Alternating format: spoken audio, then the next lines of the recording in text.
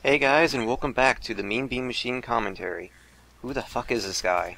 I don't know who he is or what episode he might have shown up in first, but I know he's the first character in the game that started to really regularly beat me. Yeah, this is that part of the game music where starts off faster, so I guess this is where shit gets real. Yeah, that and he has this really hard metal theme going on when he shows up to talk to you and say his blurb thing. It's also the longest part we have, so... Yeah. It's mostly because at this point I start fighting back a lot more, where I get pushed up by the garbage rocks and I have to start fighting back, so I it takes longer. I haven't actually played through the game in years, to be honest. Like, I got the achievement for beating Robotnik in the Genesis collection, Sonic's Ultimate Genesis collection, but I didn't actually play through the game. I just looked up a password on the internet and skipped straight to Robotnik, and then lost to him, and lost to him, and then lost to him again, and then kept losing to him until I won, which still took less time than playing through the entire game. Well, yeah, because you'd probably be losing to the other robots before you got to him. But I have a question, since I didn't watch an awful lot of Adventures of Sonic the Hedgehog. Are all of the robots that are in the show? Yes. Yes, but the only ones that actually matter are Coconut, Grounder, and Scratch. Yeah, all of these robots come from at some point in the show. What the hell is he doing? It's I like that his raccoon tail wags its tail when he's happy, but what's going on with his face? Davy Crockett's a lot weirder than I remember him. He just wants to be Super Mario, you know? Oh, that's his name, Davy Sprocket. Yeah, he just wants to be Super Mario. I'm surprised you remember that, Lewis. Well, they do list all the names of the robots in the credits, so... Also, God, these expressions are just, what the hell? What is that little creature next to the score? Oh, that is your protagonist.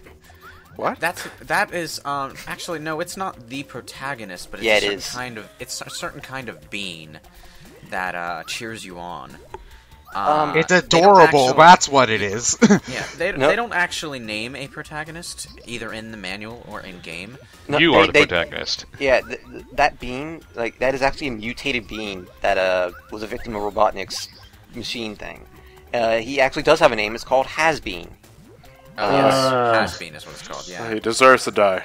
Stop playing, Donnie. That's a terrible, terrible pun.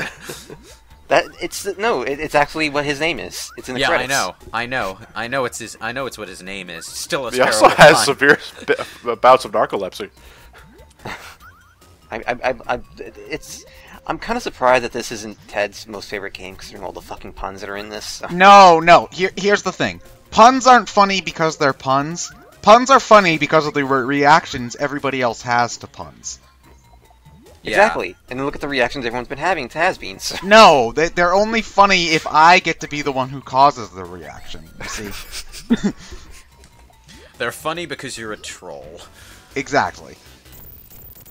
What the fuck is that expression? That expression is all of his pieces falling, shooting out of his face.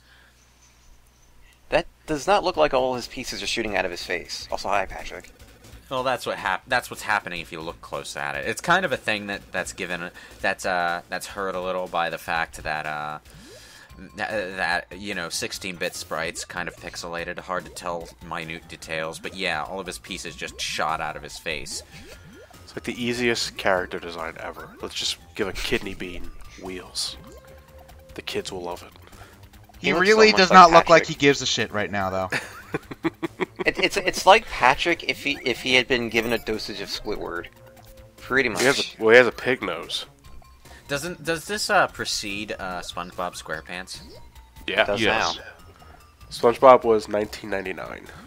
Yep.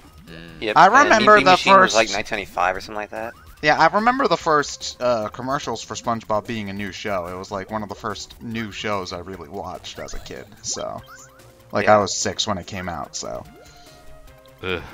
But by the time I really got into Sonic in a more nerdy fashion, I guess, is when I found out about the cartoons, and that was back in 2008, 2009, where I was just like, oh my god, Sonic, oh my god, Sonic. because that was at the time I was I was introduced to modern Sonic, and that's when I really started nerding out to the Hedgehog. So I played Sonic 2 and 1 so many times in the early 90s. I geeked out when I saw like trailers for like Sat AM or Adventures of Sonic the Hedgehog. So I followed those pretty well, not Sat AM too much, but Adventures of Sonic the Hedgehog definitely. Which is why I have more of a preference for that show compared to the latter.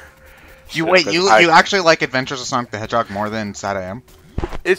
A part of it is because I've watched AOSTH a lot more than Sat AM, and quite honestly, I just don't think Sat AM is that good of a TV show. Well, okay, I watched, like, when I was really young, like, when there was still a Blockbuster around, so this was probably, like, 2001, 2002.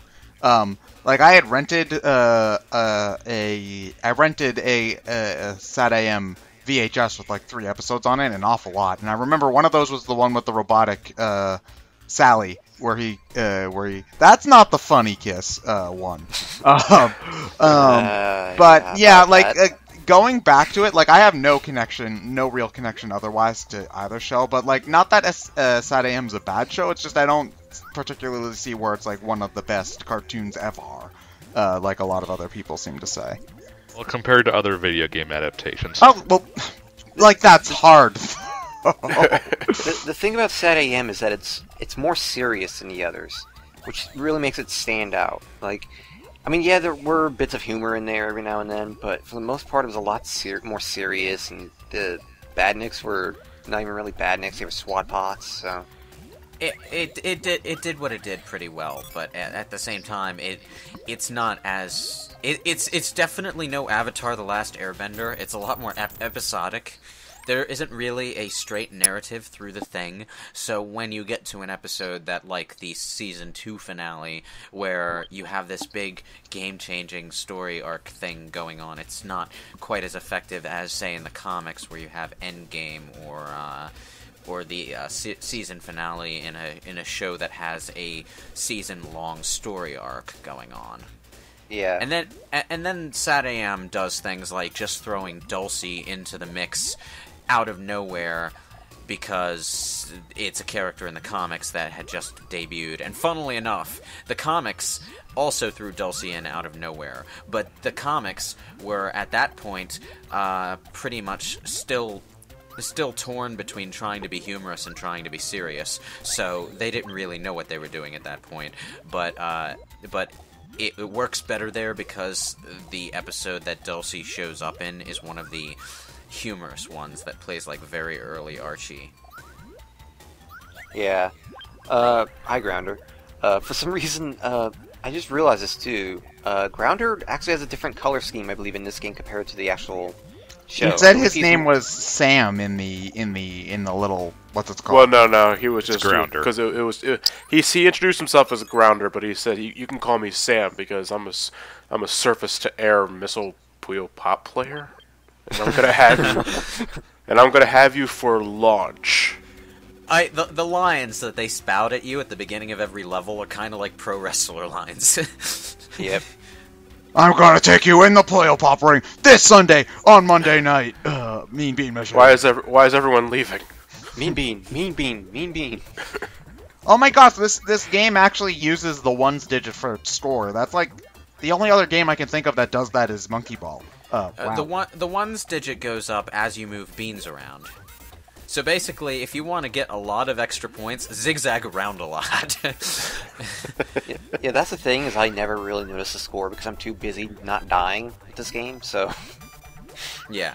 It's kind of like Spinball in that respect. It has a goal, and you're trying to beat the guy on the other side of the screen, as opposed to just getting a score, like in, say, Columns. Is there just a straight-up marathon mode in this game, where you can just keep on going until you lose, or...? Yeah. Okay. Yeah, there is one. It's, I forget what it's called on the menu screen, but it's there, and I spent a lot of time on it during that dark age I mentioned, where I only had a second-player controller port to work with. God, I remember those days. They were so torturous.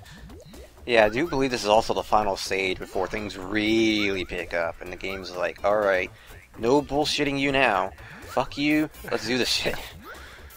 Yeah. Dear Lord, Robotnik is nearly impossible. Yeah, it's not Nearly gonna be long before we impossible. see him.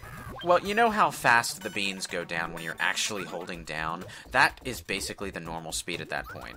Now, something that's important to know for not dying in a Mean Bean Machine is that the the space at the top of the puzzle that you don't want to block is the third from the left, which is the block that your beans spawn in from, assuming that you're not holding left or right as they're coming down, because if you do that, they might actually move a space to the left or right before they pass the top edge of the box. Was that intentional, Donnie? Yes and no, because I kind of did set up in a way, but at the same time, I didn't expect to actually get a 4 combo, but I thought it'd be like a 3 combo. So yes and no is the answer to is that intentional in everything that you successfully pull off in this game. Unless you have a really big ego, then it's always yes. Oh, this guy looks fabulous. This boss I actually remember. I don't remember his name, but something about his design stuck out to me as strangely cool. Like, not the good kind of cool, the kind of cool that sticks out like a sore thumb against everything else in the game. He has no fingers. Like, they just decide, fuck it, we're out of time. I do not have the time to draw 5 digits. Yeah. Well, you know, that's kind of a thing in the animated series too. Like they just go fuck it with all of the stuff that they do. I think his name is Sir Fuzzy Logic, I believe it is. I might Sounds be like wrong about that. This sounds like a Mixmaster DJ sort of name. Sir Fuzzy Logic, which is a really trying way too hard pun on Sir Fuzzalot or something. This whole game is a pun. like there is not a single sentence that is said that does not contain a pun. Which game have you played more of, Donnie? Mean Bean Machine or Spinball? I tend to play Spinball more because Mean Bean Machine requires a lot more concentration and I suck at it more. Whereas with Spinball, I have a lot more fun playing it because I'm a bigger pinball fan than this. So. Well, even if pinball is an inherently imprecise thing, there's still a lot more room for skill over luck in Spinball than here. Yeah. It's more so luck in this game than Spinball because you have no idea what beans you're going to get. And versus the Spinball where you have everything laid out in front of you and you just have to get through it. So. I'm pretty sure that there is some sort of formula to what beans you get coming down, as opposed to it just being completely and utterly random. Like, I think they'll give you stuff more often that you can use. Based on what exists in the puzzle box. Well, with that said, the fact that there's like 5 or so colors and that they can all be paired together in a bunch of different combinations makes there's a lot more variables. Like there's a lot less chance of you getting the exact set of beans you need as opposed to Tetris when there's only 7 or 8 or so. I forget how many exactly there are blocks that you could get at any point. As opposed to here, there's probably 20 to 30 different combinations. So it does make luck a bigger factor, I think. Mm-hmm. It figures too.